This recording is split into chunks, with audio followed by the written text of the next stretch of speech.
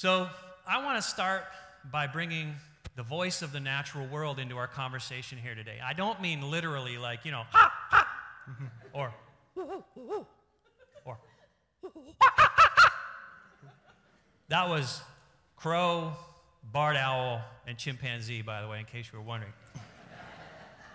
What I do mean, though, is to explore the relationship between our villages and the natural world, and in particular, rivers.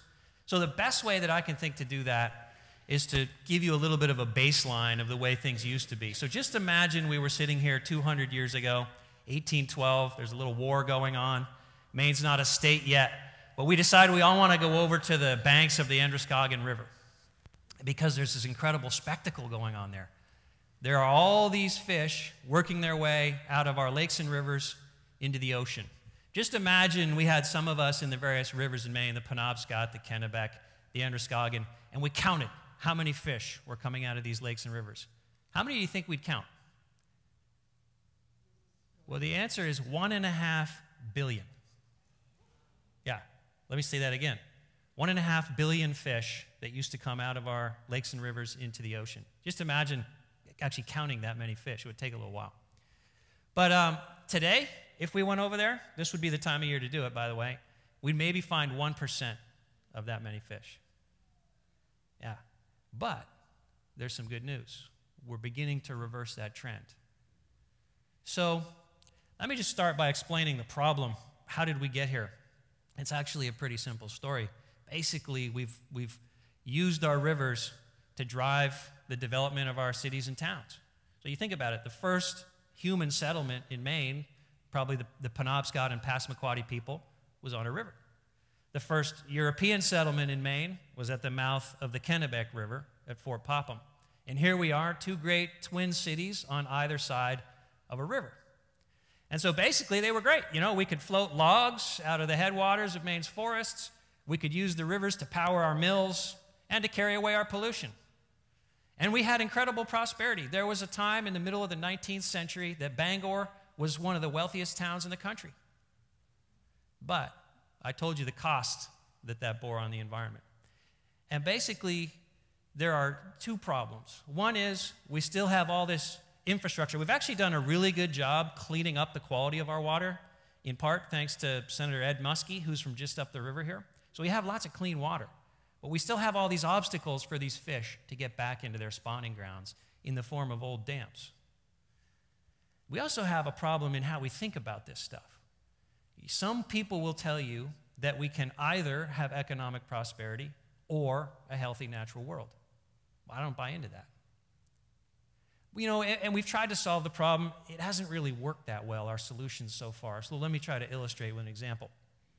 2 years ago, it was in June, I was sitting on the bank of the Penobscot River and I met this female Atlantic salmon.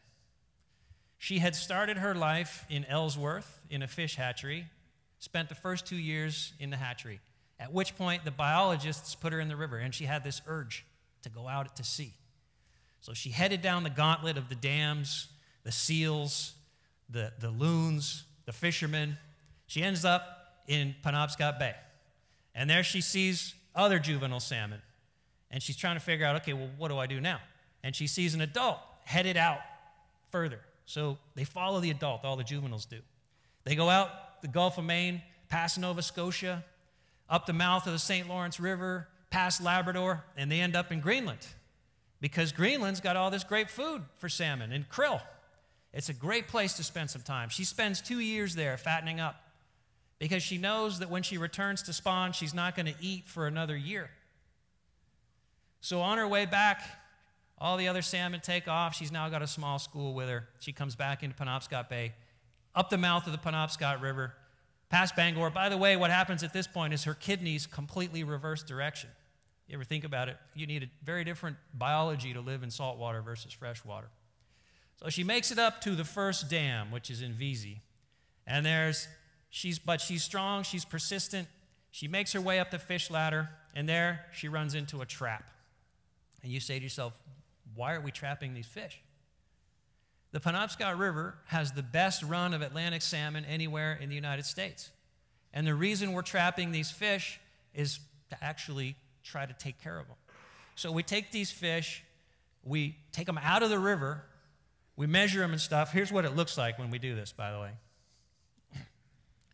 We take them out of the river, we put them in a truck, and then we truck them up to the hatchery or past the dams. That's our current solution. So there I said to this biologist, I'd really love to see these fish. Could you open the tank in the back of the truck? So he opens the lid, and all of a sudden this female goes shooting out the back. She comes out of the tank, off the truck, into a mud puddle. And he jumps down. He's just exasperated. He takes this beautiful fish and he puts her back in the tank. He closes the lid, and that was the last I saw of this fish. That's how we're currently trying to solve the problems. But, there's always a but, right? Thankfully, we have a better example right here in Maine. And it's in part because of this gentleman right here. This is John Banks. He's the Natural Resource Director for the Penobscot Indian Nation. And he, along with Scott Hall from one of the hydropower companies, they got tired of this either hydropower or healthy rivers debate that had been going on for a number of decades. And they finally sat down and said, let's pull together a group to figure out a better solution. And they did that. They brought environmental groups, state and federal agencies, and they started this conversation. How can we have a both-and solution? Healthy rivers, prosperous economies. And I was talking with John recently. He said, you know, Mike, these negotiations went on for about 2 years, and I was just sitting there, and I was thinking to myself, I don't know if this is going to work. And he said, one day I asked the group if I could have some time to address them. And so I got my bald eagle feather, because bald eagles are the messengers between us and the Creator. And I didn't know what I was going to say, but I knew that it would come through the feather to me. So I walked into that room. It was quiet. And I held the feather, and I walked around, and it came to me. And what came to me is to say to the group, it's not about you. It's about the river. And he said from that moment on, the group figured out a solution, which is really a brilliant solution. And basically what it is the environmental groups and the Penobscot Indians are buying 3 hydropower dams, 3 of the most egregious, from the hydropower company, fair market value. And we're going to decommission them and remove 2 and do a bypass around the other one. But the hydropower company's taking the revenue from that, and they're actually increasing hydropower production on a side channel and on the tributaries. So at the end of the day, you have actually more hydropower, and you have 1,000 miles of habitat available to these fish. Here's what it looks like on a map. Yeah, thank you very much. It's a great story. I appreciate that. That does deserve applause. So this is a map of the current habitat available to migratory fish in Maine. This is the Kennebec River watershed right here, this Penobscot River watershed. These are the down east rivers. Those are the places that have the best habitat for migratory fish in Maine. So when we remove these 3 dams, watch what happens. Whoa, pretty cool, huh? Let's do that again. All right, there we go. Today, not tomorrow, but yeah. Yeah, so what does 1,000 miles of habitat do for the fish, you might wonder? Well, it's a good question. And we have actually an incredible case in the Kennebec River, not too far away. I showed you right there, the Kennebec River. We took out dams a decade ago, and the population of river herring, which is alewives, shad, and blueback herring, it went from a few thousand to 3 million in 10 years. So I was there a few years ago in May when the river herring are coming up the river at Benton. And the scene is a 1/4 mile of shimmering backs of migratory fish, 24 bald eagles, fat and happy, sitting in the trees, osprey right beside them, which never happens. Usually they're fighting for fish. And then there's lobstermen in the river with their nets just pulling out bait for early season bait so they don't have to get it from the Pacific Ocean, which is what they have to do when they run out. It's an incredible spectacle of economic activity and biological activity. I was talking with a friend of mine, and she said, Mike, one day I was down there with my boys, and there were 55 bald eagles down there. It was like they were flying in formation, you know, 6 at a time. That's what she said. It's amazing.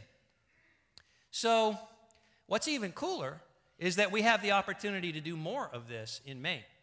I'm going to show you a graph here. I like graphs. Some people don't. But You know, here's a graph that shows you the largest watersheds in the East Coast, okay? These are familiar names, the Hudson River, the Delaware River, the Connecticut River, and then a bunch of main rivers. The main rivers actually have among the largest watersheds anywhere on the East Coast. And the size of the bar is the number of dams that are still in these watersheds. And what you see very clearly is that we have maybe 10% of the obstacles to migratory fish of all of these other East Coast rivers. So what that means is we have the best opportunity of any state in the lower 48 states to restore healthy, abundant rivers, which is pretty phenomenal. The only state, if we choose to do this, that would have more abundant, productive rivers, I think, is Alaska. Yeah, it's pretty amazing. And we know how to do this. So why do I care?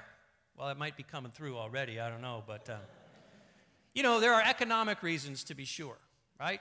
There's no doubt that this would lead to tens of millions of dollars of economic activity, particularly for the fisheries and for recreation. And then there's the community benefits. You know, I love the notion, I know some of you are teachers because I looked at the list.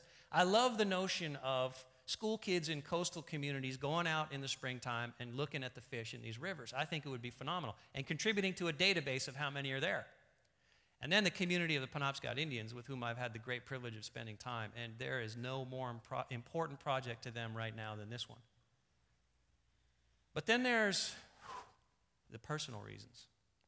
So I've had the chance in my lifetime to see 3 of the world's great migrations.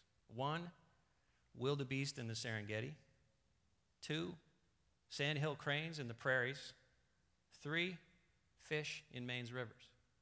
And when I was standing there with a scene like this, I didn't have my head underwater, but this is what it looks like. It's just this incredible river of life flowing by. And all I could think about was, you know, at a moment like this, life just sort of makes sense. You just feel like you're part of the great mystery of life on earth. It's like John Banks said, we're definitely part of something bigger. And for me, this presents an opportunity to give back to all the things that I've gotten from this beautiful natural world. It's an act of reciprocity. That's why I care so much about this. And so, as I sit here and I think about the fact that we have the solution, we have the opportunity, we can imagine what the world would be like if we had a both-and solution to how we manage our rivers. I ask myself, I ask you, why wouldn't we do this? May we make it so. Thank you very much.